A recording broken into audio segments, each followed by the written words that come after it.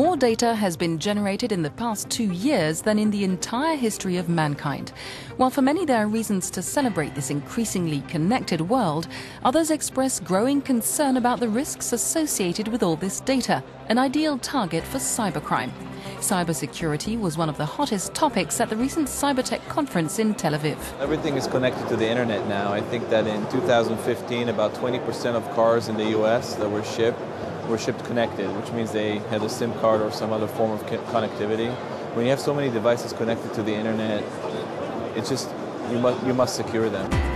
Last year, hackers in the US managed to remotely access a Jeep Cherokee SUV through its onboard computer, taking control of its steering, transmission and brakes.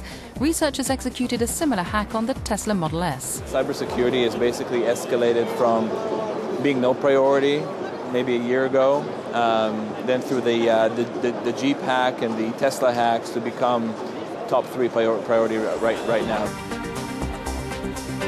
As car makers race to make their vehicles behave more and more like smartphones, they'll also have to deal with the security risks that go with connecting to the internet. An increasingly autonomous car also means an increasingly vulnerable vehicle.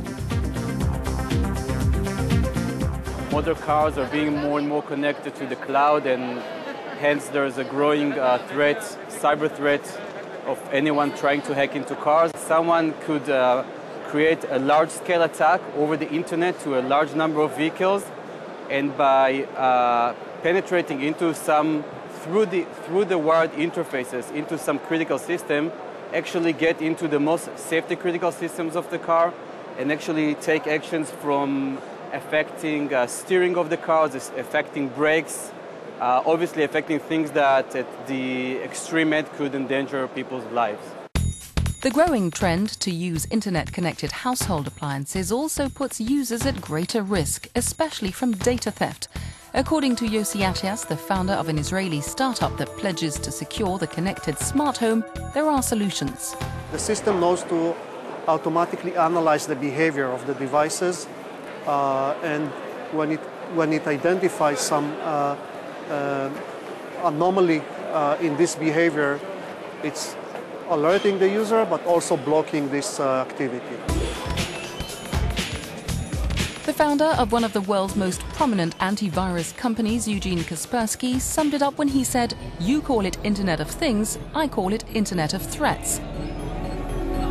Identity theft is the most common type of cybercrime. Most of the people will find themselves suddenly with any device that they know from their daily life connected to the network. And that's, on one hand, makes their life more simple, convenient, etc. On the other hand, if it's not properly protected, that can create quite a lot of issues, anything from basic usage of the device all the way to more severe cybercrime-related stuff like identity theft. Breaches originating from cloud-connected devices jumped by 152% last year. Cybercrime is estimated to cost the global economy hundreds of billions of euros a year. In a sign that companies are taking security more seriously, average investment into security budgets rose by a quarter in 2015.